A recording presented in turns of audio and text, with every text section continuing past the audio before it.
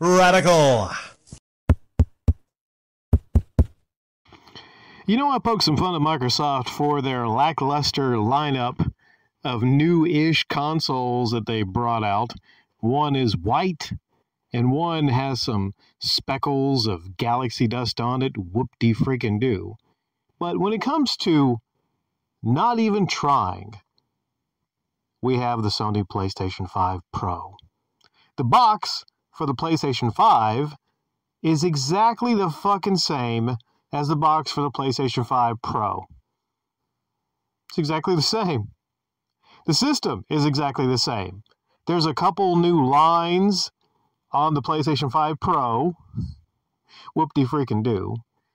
And the PlayStation 5 Pro, if you don't know, actually has better hardware, can make your PlayStation 5... can make your PlayStation 4 games like The Last of Us 2 look a little tiny bit better. Whoop-de-fucking-do. What a massive upgrade. I'll tell you what a massive middle finger the box art is to lovers of physical media like myself. The PlayStation 5 Pro, which is the first console to ever come out in the box without a boxed option of a disk drive. This company, Sony, has the fucking audacity, the sheer audacity, the tone deafness on the box to not put digital only, but they're trying to spin the fact that it doesn't have something that has been available with every other single PlayStation 5 system as an option before. The PlayStation 5 Pro has diskless in the top right corner. It says 4K, it says HDR, then it says diskless with a fucking line right through a disc. As a person would do when they put a line through something that they don't like or you don't need, which is the opposite when it comes to a disk drive. We have come to this day, ladies and gentlemen. Ladies and gentlemen, people, we have come to a time where the companies are trying to push out gaming consoles that they've always had disc. They've always had ownership as an option, standard. The big selling point of a console versus something like a PC, well, that's a Freudian slip here. PlayStation seems to be more and more like PC because more and more of their games are going to PC, but same thing with Microsoft. But the big difference between a console and a computer was the feeling of ownership. Having a disc in your hand. Being able to take that, resell it, do whatever you want to. You know, slap your lover on the ass with it. Whatever you'd like to do with it, it is yours. Display, put it up. Show off your collection to other people. You know, the positives of having actual game ownership. You kind of want those things. At least I would want those things. I don't understand who would not want those things, or at least have an option to have those things. Even if you like digital-only gaming, even if that's your thing. You gonna tell me that you don't like the option on your brand new system for your buddy to come over and bring one of their disc games, even if, you know, you don't want to have an actual physical collection? Whoops, you don't get that with a disc-free console. Not a disc-less, not a digital, but Sony put disc-free. Now, what's the difference between this? I think Sony's trying to do their best to spin it as a positive. Let me explain. Now, when you ever see something like a bag of potato chips, and there used to be something called trans fats, I think, that was on the potato chips. Now they'll say trans fat free. It's not fat free, but it's trans fat free. You get it? Like they do with food. Like those are harmful things. Sony's basically saying, hey, it's diskless.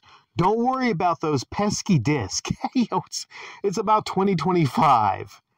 You know, no one uses disc anymore. Who wants ownership? So this is them basically trying to campaign to stomp out every bit of physical media. And they're not alone in it. You know, Microsoft, I think they're right down that alley. At least we still have, say what you will about Nintendo and a lot of the things they do that's fucked up. At least Nintendo seems to still be dedicated to physical media. So hats off to Nintendo for still being, apparently, they have no plans to go digital only, I don't think. Nintendo understands and knows that a lot of people that buy their systems are collectors. I don't like the trajectory and where gaming is going, to say the least. Also, interesting thing that I'll add here, again, because I don't have all the time in the world to make separate uploads on these things, is apparently there's a lot of scalping going on in the UK when it comes to the disk drive. So one side effect of having a system like the PlayStation 5 Pro that doesn't come with the disk drive inside of it is, guess what? In places like the UK, where you have to buy things secondhand, you are fucked if you're trying to find a $100 disk drive to add to your already expensive PlayStation 5 Pro. I read that scalpers are scalping them things for $500,000. I say the only positive to come from this is, Sony, pay attention.